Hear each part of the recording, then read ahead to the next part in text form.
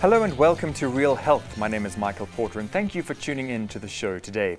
Now, the incidence of fire and burn injuries in South Africa is said to be very high. With the temperatures cooling down as well, it means that most people will be looking for ways to keep warm during the wintertime. We thought it would be most appropriate then to put the spotlight on fire awareness and some of the things that we can do to prevent burn injuries. For this discussion, I'm joined in studio by Dr. Charl van Loggerenberg, who's an emergency medicine specialist. Now, Charl, being an emergency medicine, I imagine you've seen a lot of burn cases over the years. Why is it that the incidence of burn injuries is so high, and is it increasing as we continue forward? Yeah, Michael, thanks. Great question. So for starters, yes to the first part of your question. Right. Incidence of burns is high in South Africa and Southern Africa as a whole, just by being a developing country. And I suppose that helps us zone in on the commonest causes of domestic burns.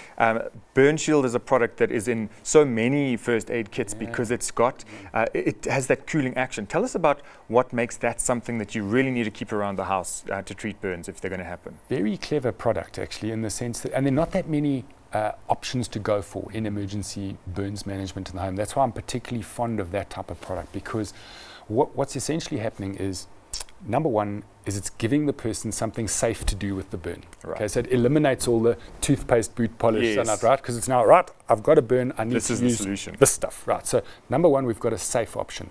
Number two, completely sterile. So you're not adding any dirt or contaminant to the wound. Number three, the way the product is designed, it's a foam that's impregnated with a sort of a liquid gel, if you like. And that liquid is the anti-burn property or the healing property, right?